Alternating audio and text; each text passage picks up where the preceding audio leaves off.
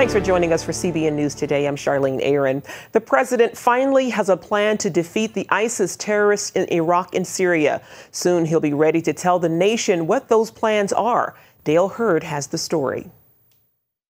President Obama has finally decided what the U.S. should do to defeat the terrorists of the so-called Islamic State in the Middle East. We are going to degrade and ultimately defeat ISIL, the same way that we have gone after al-Qaeda. But on Meet the Press Sunday, the president said he still believes the Islamic State is not an immediate threat to the United States, and he won't send U.S. combat troops back to Iraq. I want everybody to understand that we have not seen any immediate intelligence about threats to the homeland from ISIL. That's not what this is about. Members of Congress were relieved but critical that the president took so long to form a strategy. Well, I want to congratulate the president. He is now on the offense. It is overdue, but the president is now there. There's been some confusion coming out of the administration. This is the toughest talk that we've heard from the president, and I agree with Senator Feinstein. That's a good thing because they are a threat. The Senator and I see all this intelligence, and that's been very, very concerning for us. Former Republican presidential candidate Mitt Romney was not as charitable toward the president's slowness in crafting a strategy. Well, I think the president is really out of touch with reality when it comes to what's happening in the world. He is so out of touch with reality that he hasn't taken the kind of action necessary to prevent very bad things from happening. Meanwhile, in Cairo, the Arab League recognizes the threat of the Islamic State, urging members to confront the group militarily and politically. Dale Hurd, CBN News. Christians in Lebanon are taking up arms to protect themselves from a potential threat by ISIS. Lebanese believers have watched nervously as Christians in Syria and Iraq were forced to flee their homes and villages as ISIS takes more territory. Now the militant Muslim army poses a threat to Lebanon. ISIS forces are clashing with Lebanese security forces and kidnapping soldiers and policemen. They've already publicly beheaded 2 captured soldiers. Lebanese Christians believe they'll have to defend themselves. It is the first time they've taken up arms since the end of the civil war in 1990. Well, Lebanon is not the only country worried that ISIS will continue to take more ground. Our Middle East Bureau Chief Chris Mitchell has more from Jordan. Jordan is a major tourist destination. Each year, millions of tourists flock to famous sites like Petra. I think Petra is amazing. I think it truly is one of the wonders of the world. But now Jordan finds itself on the front lines with IS, the Islamic State. This is the last major town in Jordan before you go to Iraq. This road leads straight to the border. And now on the other side, Sunni troops supported by ISIS control that crossing. The group's aggressive moves toward Jordan's border have many worried about the future of King Abdullah and Jordan, also known as the Hashemite Kingdom. In this video, Jordanians fighting for the Islamic State in Iraq tore up their passports and pledged to slaughter the king. From their point of view, Jordan is an artificial country that has to be removed. Next stop is Israel. Looking at the map, Jordan shares a long border with both Syria and Iraq. You can also see Jordan serves as a buffer on Israel's eastern border. In the vast desert to the north, the Jordanians maintain a strong, well-armed and trained military. But Israeli analyst Jonathan Fine sees Jordan's real threat coming from the inside, not its border. The danger is embedded in the potential of Muslim Brotherhood supporters, among them also Palestinians, who might cling and adhere to the ideology of the IS in Iraq. Hopefully, Jordan won't face this enemy. It has 2 strong allies in the U.S. and Israel. I don't think that I'm exaggerating that both Israel and the U.S. will prevent any takeover of IS on Jordan. Because from an Israeli point of view, the Eastern Front has always been a very sensitive issue. That's why Israel feels it's vital to control the Jordan Valley on its eastern border. But the threat goes far beyond the borders of the Hashemite Kingdom. In their eyes, the definition of the enemy is Western civilization, not a foreign policy of one government or another. And when they say they target the Judeo-Crusade alliance as their major enemy, they mean what they're saying.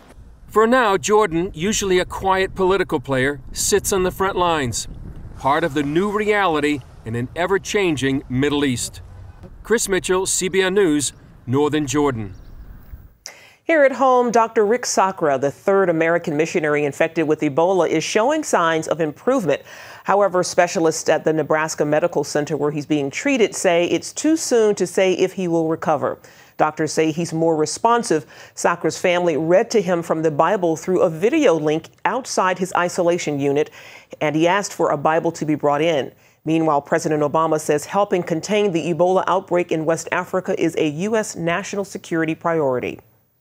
If we don't make that effort now, and this spreads not just through Africa, but other parts of the world, there's the prospect then that the virus mutates, it becomes more easily transmittable, and then it could be a serious danger to the United States. The president added it will be months before the outbreak is controllable in Africa. Doctors are concerned about a mystery virus that sickened more than 1,000 children could become a nationwide outbreak. Symptoms start out like the common cold, but then quickly get worse, sending kids to the hospital because they can't breathe. The CDC suspects it's a rare virus called human enterovirus 68, but it hasn't been officially identified yet. A hospital in Colorado has seen more than 900 patients so far, and one in Kansas City has reported more than 300 cases. Doctors say children under 5 years old and those with asthma are the most vulnerable. Well, can you imagine health care without your doctor, the one who knows you so well? Last week, we did a story on the pressure from big government that's causing many doctors to close their doors. But reporter Caitlin Burke recently interviewed Dr. Peter Anderson of Team Care Medicine. He says he's come up with a way to keep doctors in business. Now, you're actually an advocate. Why are you an advocate of EMR? As our population has aged over these last 30 years, now the typical patient has 200 to 300 data points. They have 10 or 15 medications, 5 or 6 chronic diseases, and 5 or 10 different kind of symptoms. There's no way paper can take care of that. Basically, paper's archaic if you want to give competent care. For me to organize 200 or 300 data points to keep track of them, and then also to make that data available to hospitals, specialists, after hours, or when the patient travels, it has to be on the EMR. So when doctors want to modernize their practice, what is it that you suggest that they do now? The key is you don't put the doctor on the EMR. When was the last time you saw the judge get off the bench and go do the stenographer's work? You would destroy our judicial system if the judge took over the stenographer's work. And that's what we've done in medicine. As our primary care network has been overwhelmed, patients have gone without care, or care has been really expensive. And just to give you an example, if they can't see me for a cold, they go to the emergency room. For me, it could be a $100 visit. That's a lot of money. For emergency room, a cold costs $1,200. EMR is essential, but at the same time, if you don't use it right, it has the ability to destroy your practice, and the ones that lose the most are the patients. So I would say the very answer to that is the innovation inside the exam room. So you've come up with Team Care Medicine. Tell me a little bit about that. So I'm working 12 hours a day, I'm $80,000 in the red, and I'm turning away patients. I say, it doesn't make any sense. I've just got to get more efficient. And the nurse surgeon team in the OR, I said, how come I can't have a team like the surgeon does?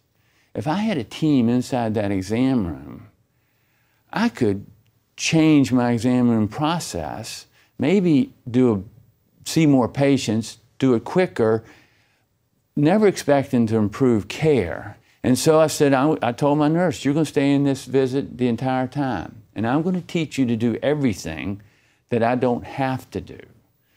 I mean, I want to do what a physician does, but I do not want to do what somebody else can do. And so my nurses were scared, I was scared, we were desperate. 3 years later, I went home and told my wife. She had seen that our productivity had gone up. I was back up to 30 patients a day, so the finances were getting corrected. But 3 years after the change, I told my wife, I've never given this kind of quality. I was working less, I was making a lot more money, paying the bills, and I actually was enjoying medicine again. I'd truthfully fallen in love with medicine again. Dr. Anderson, thank you for being with us. The Familiar Physician is available on Amazon.com. Churches and groups of different denominations in Utah are asking the Supreme Court to settle whether states can outlaw gay marriage. Religious groups from evangelical, Catholic, and Mormon churches are asking the High Court to uphold religious freedom.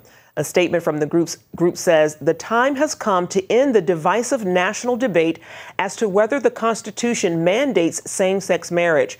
Meanwhile, the Ninth Circuit Court of Appeals in San Francisco will hear arguments on gay marriage bans in Idaho, Nevada, and Hawaii today.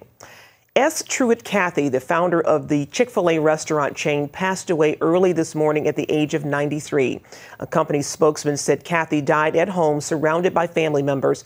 The first Chick-fil-A opened in Atlanta, Georgia in 1967, and in the following decades, it has expanded to more than 1,800 stores in 39 states. The chain store has been known for its biblical values and being closed on Sundays to allow employees a day of rest. In recent years, it also drew attention for its rejection of gay marriage. Coming up, celebrating 20 years of broadcasting good news to the nations. The stories from across the globe that have changed lives and lifted up the church. The Islamic terrorist group Boko Haram is capturing more towns in northern Nigeria in its efforts to establish an Islamic caliphate there. Insurgents using stolen military trucks took 3 towns along the border with Cameroon this weekend. The radical Islamic group is taking over churches in territories it has conquered.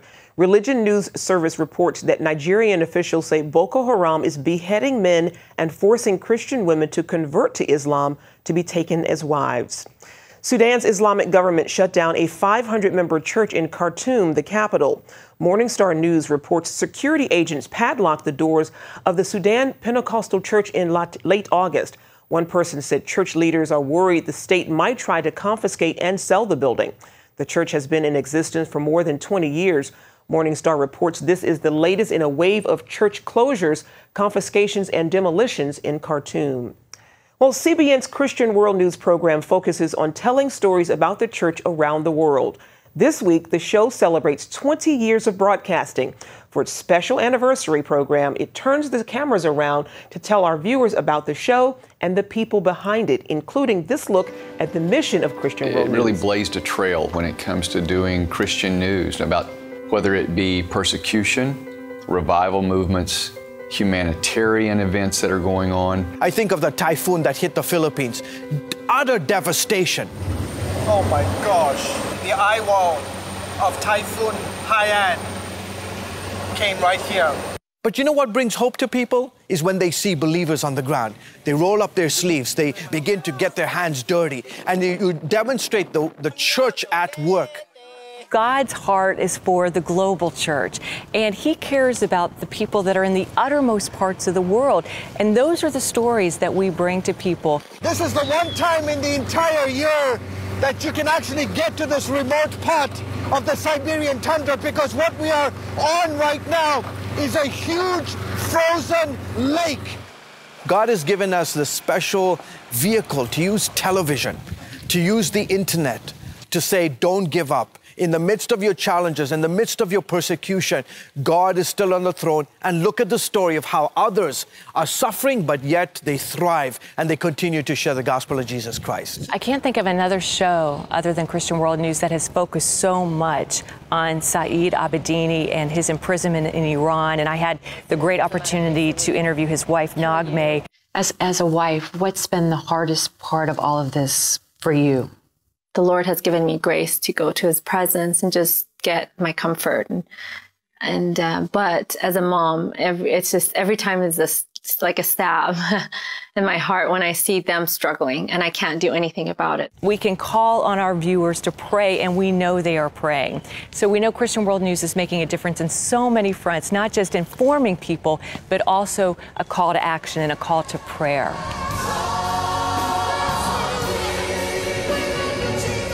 When 1 billion+ believers who call themselves Christian gather together across the globe to pray, does MSNBC cover it? No. CBS? No. ABC? Does it lead the nightly news? No. But it leads Christian World News. Christians across the globe come together to ask God to bless their countries and the world. It's the worst humanitarian crisis in the world today, and they've sought refuge in places like this camp. This is not just for the Christian, for the believers. It's also for non-Christians, because people in villages, say in India or somewhere in the Middle East, they've never even met a Christian, but they have this idea that Christians are bad. They can't trust them. Suddenly they see what Christians are doing. They see what they're like. It's pre-evangelism. Their hearts are softened, and then they're ready for the gospel. And you can see the full anniversary edition of Christian World News and some special web extras. Just go to our page, cbnnews.com, and click on the Christian World News link. Up next, meet the movie-making brothers behind Facing the Giants, Courageous and Fireproof, and hear the supernatural secret to their box office success.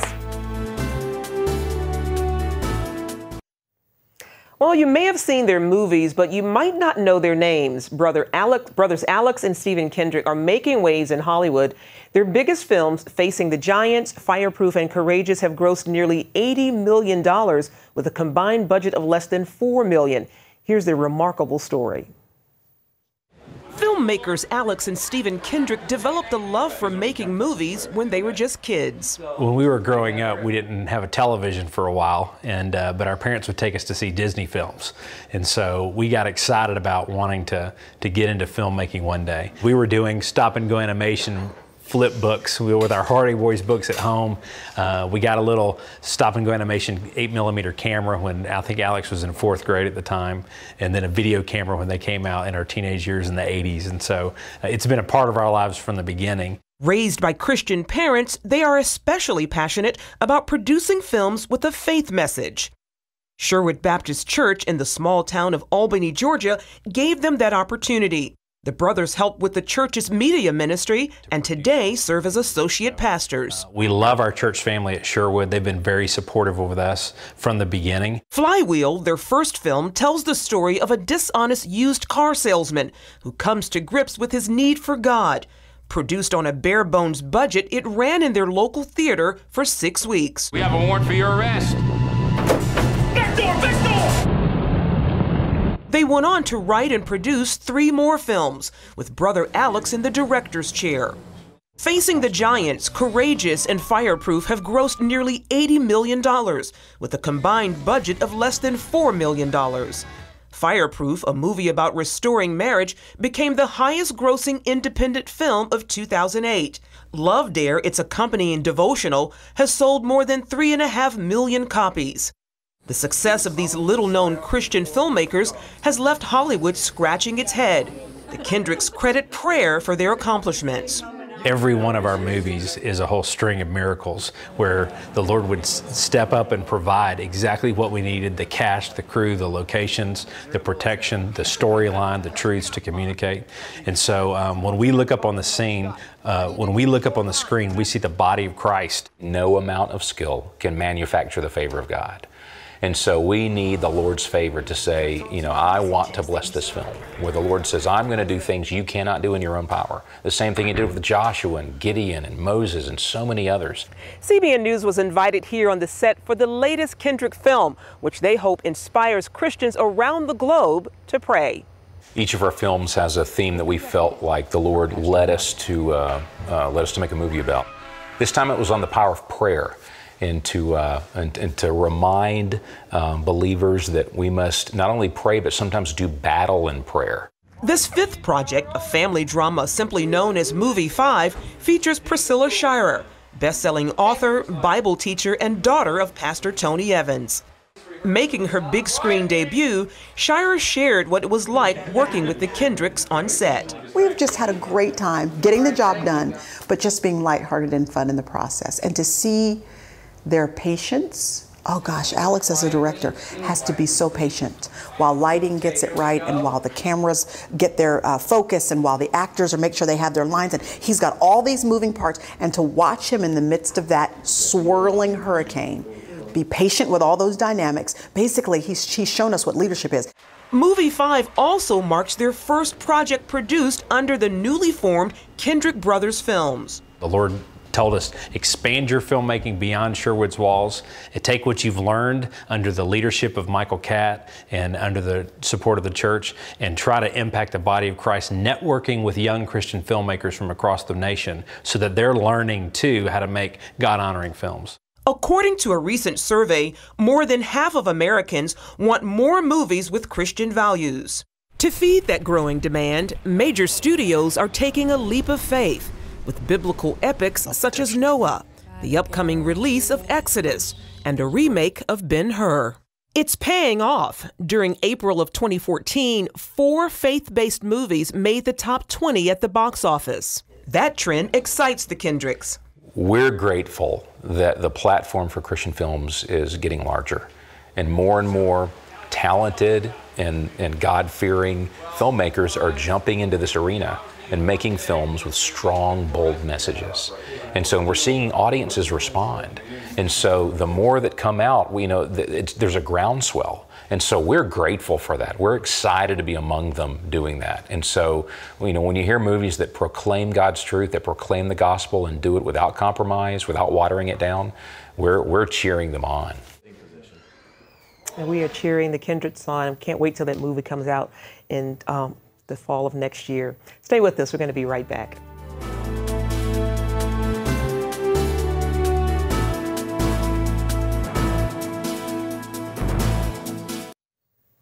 Finally today, a gigantic asteroid just barely missed Earth over the weekend. Nicknamed Pitbull, the giant chunk of rock measured 60 feet, roughly the same size as a small house. It was so big that if it had hit the Earth, the results would have been disastrous. Scientists only spotted it about a week ago. In 2013, a space rock about the same size blasted through the atmosphere over Russia, causing considerable damage. NASA said Pitbull was a close call, but posed no risk. Thank God for that. Well, that's it for now on CBN News Today. You can find more of our exclusive coverage of the issues you care most about at cbnnews.com. And tell us what you think about the stories you've seen here. You can do that on Facebook or at CBN News on Twitter. We hope you join us next time. Have a great day, and God bless.